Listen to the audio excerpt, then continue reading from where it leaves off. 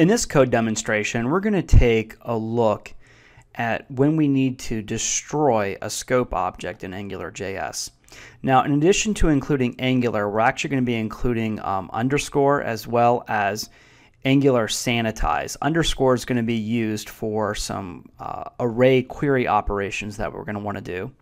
And then Angular sanitize is going to be used so that we can actually output some content from a variable as actual HTML to the web page. Now, I've also defined a couple of styles here at the top: red dash text, blue dash text, and green dash text. And basically that's just going to be some styles set up to set the color of the text, and then applying that with a class selector here. Okay, so coming down to our Angular application, let's take a look at this kind of complex directive, or really complex set of directives that I've created. I basically have created a directive called mySelectView, and basically what it's going to do is give us a drop-down box, and then when we select a certain color, it's going to display that color based upon the selection. So as you can see here, we actually have 3 different views, so we'll have 3 different items in our drop-down, and then as we switch them, it'll actually change the output. So if we come here and look at our web page and reload, we'll see that we have blue content. We can change it to red, and we can change it to green. So that's our directive that we've created here. Now, coming down here and looking at the code, you're going to notice that I've included the ngSanitize module. That's so that the HTML that's being applied here behind the scenes to actually make this green or make this red will not be escaped by Angular, but actually added to the DOM.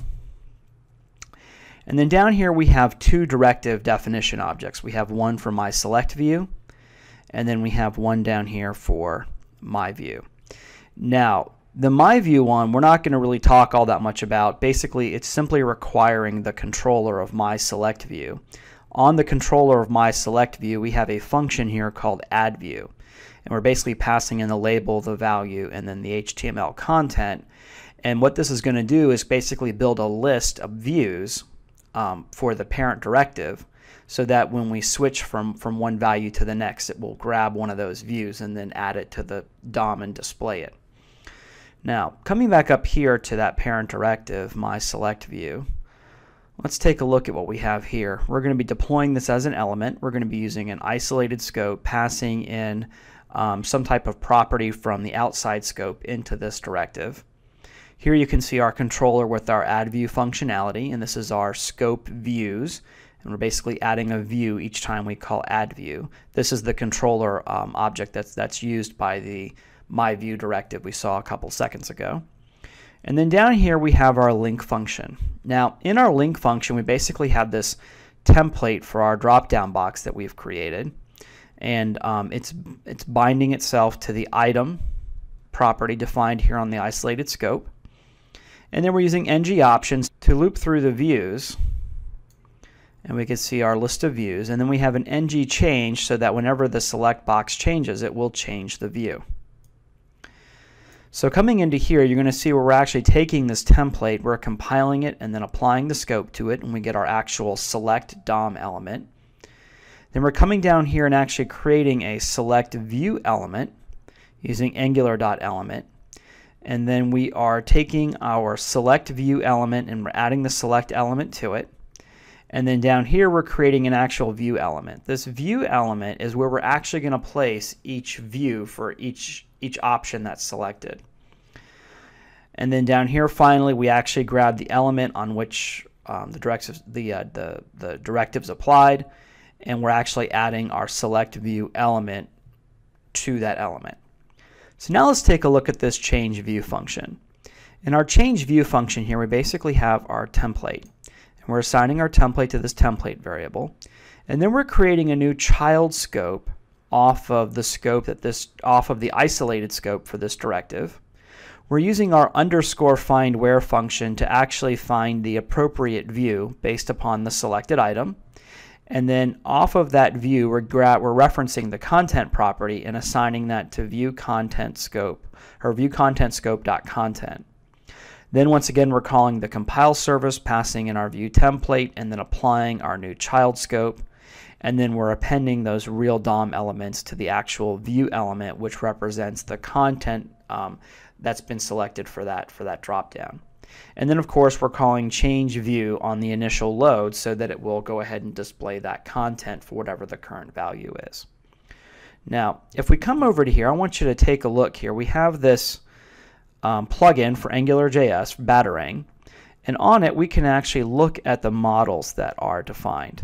So the first thing we need to do is actually click Enable, and then we'll come over to Models, and you're going to see we have a bunch of models here defined. This is going to be our root scope, this is going to be the scope of our controller, this is the isolated scope of our directive, and this is going to be the child scope of the isolated scope, which is blue content right here. Now watch what happens if I change this value. If I go from blue to red, notice a new scope is added. If we click on that, we'll see where it says red content. If I change this to green, observe what happens again. Another new scope is created.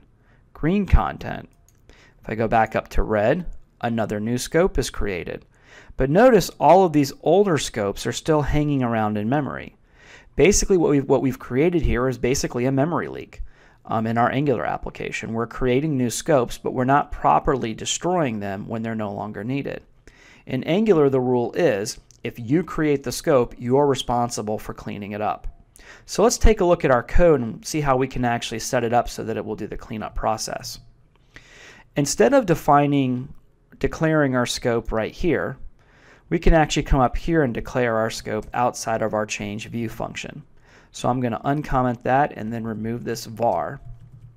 The next thing that we're going to do is we're going to uncomment this code right here. Now what we're going to do is every time change view is called, we're actually going to check to see if the view content scope, which was the last scope that we set up, is not equal to null. If it's not equal to null, that means we need to destroy it and clean it up.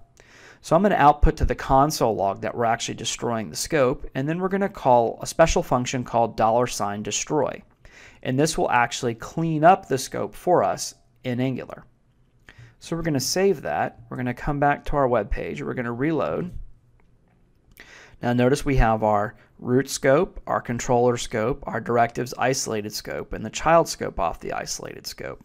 Now watch what happens when I change this value up here. We're going to see that now we have scope 5, but scope 4 is gone. If we come to this one, set it to green, scope 5 is now gone and we have scope 6. In fact, if we come over to the console, we'll see where we're actually destroying those child scopes. So the key is this: if you ever create a new scope in your Angular application, you are responsible for cleaning it up. So you need to make sure that you've done what we've done here, something similar. Actually maintaining some type of reference to that scope, and then when it's no longer needed, actually calling $destroy on it to clean it up.